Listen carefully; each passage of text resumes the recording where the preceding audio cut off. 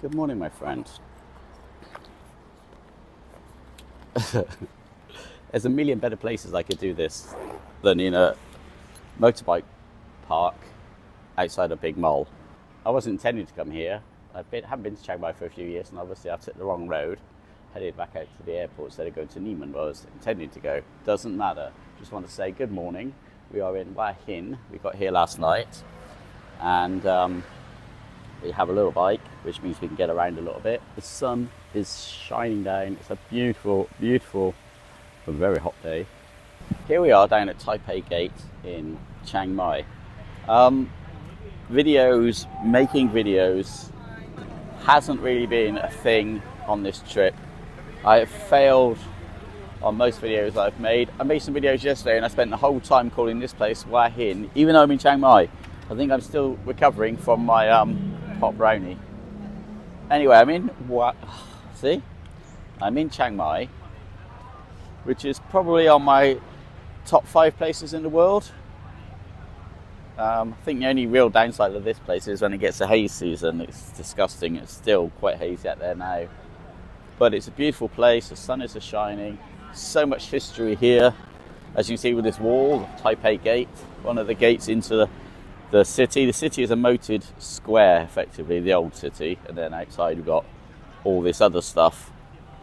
But it's stunning. I love everything about Chiang Mai. There's very few things I dislike about Chiang Mai. You've got such amazing countryside. You've got mountains off in the distance. You can go off to Pai, you can go off to Chiang Rai. There's so much to see, so much to do. You could spend months here and just every day would be something special and something different. So I failed to make videos. I failed to make great, interesting videos. I'm going to try a bit harder today. I'm going to take the camera out with me. I'm going to try to do some filming around the old city. So come with me. So one of the things you've got to be aware of when you're vlogging is that your camera's recording, because I've just spent a long time trying to help you people with your travels if you come to Chiang Mai. One thing I was going to tell you is, if you hire a bike, or even a car, but mainly a bike, because they're the ones that get stopped the most, you're going to get stopped by the police in Chiang Mai a lot. They wait all around the moat area, which is what we are now. I've already passed one further back, and this one, so that's 2, one on each side of the road. They also often wait around Maya Mal, outside of Maya Mal, so not on the way up to Doi Sutet. They will catch you, and they will fine you. The only way you can not be fined, really, is to have the right license. So if you're an Asian, you've got the right license. So you have the right license, you can drive here on your Asian license, because you're part of Asia, in the same way that in the UK we used to be part of Europe. We used to be.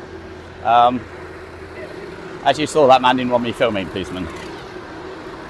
You can, as a Westerner, ride here on a motorbike if you have an international license. I can't go there. If you have an international license. However, most people don't. Most people just turn up, go to bike hire place, hire a bike. Now, for the first time ever, the place I hired a bike from asked me if I had the international license. So that's good, because they're obviously protecting their customers, or trying to.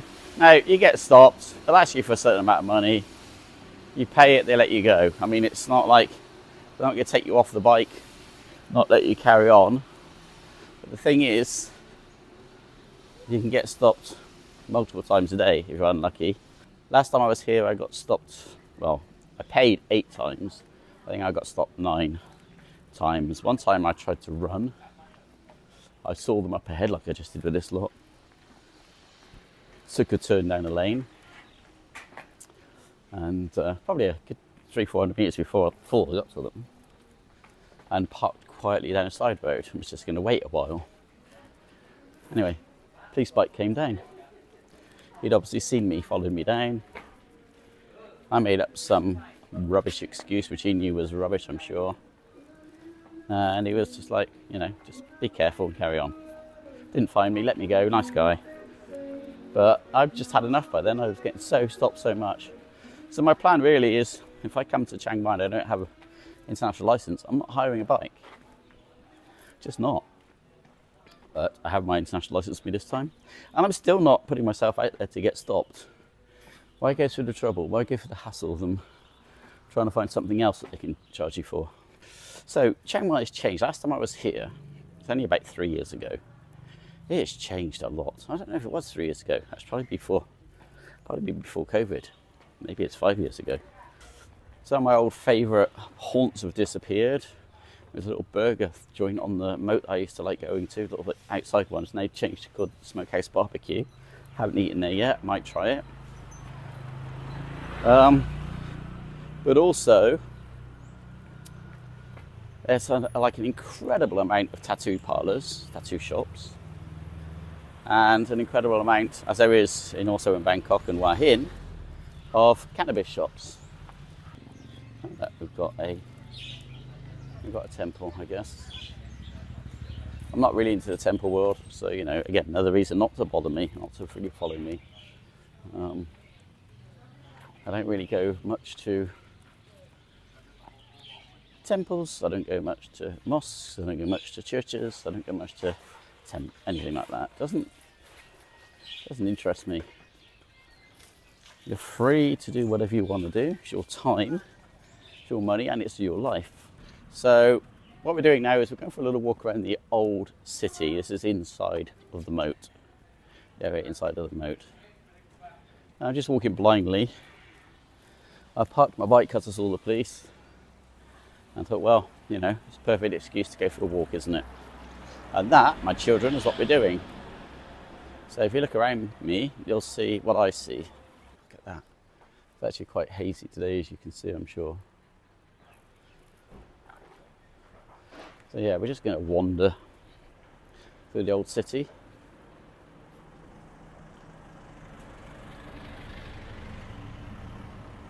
Oh yeah, so I was saying, yes. So there's no shortage of visitors. I see a lot of visitors here. But I was out last night, not late, but till like 9 o'clock.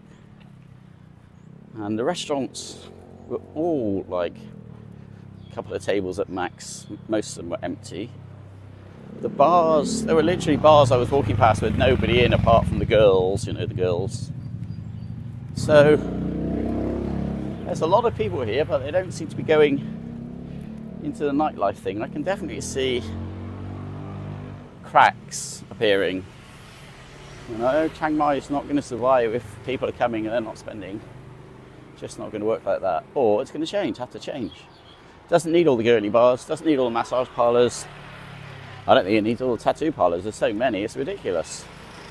I had lots of plans for coming to this holiday, and none of them, they've all gone by the wayside. I was going to film videos specifically for my third channel, which I've done one badly, and no others. I was going to go to certain lots of places that I've written down, and do lots of different things that I've written down, and eat lots of different food that I've written down. And when it comes down to it, I'm doing none of it. I'm not falling out with travel as such. I've definitely fallen out with vlogging while I'm travelling. I think it's the thing. I mean, the thing is,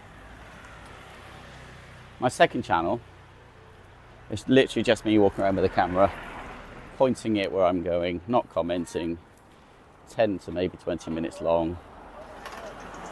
Shopping malls or streets or areas, and that's getting, with less than 250 subscribers, it's getting half the watch time my main channel gets, and that's got 4,500 subscribers, and I put a lot of effort into it.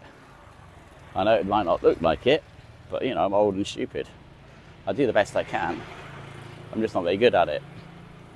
So seeing how well my second channel is doing, I'm like, ugh, I could just make videos like this, So as I said earlier, I don't really show temples and stuff.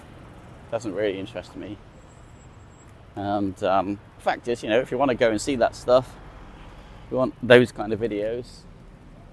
There are a million vloggers that do that kind of content, or willing to include that stuff. It's like, I've kind of fallen out with the content that is just people walking through a city and going, oh look, mangoes, oh look, fried rice, oh look, a house, oh look, a shop, oh look at those children.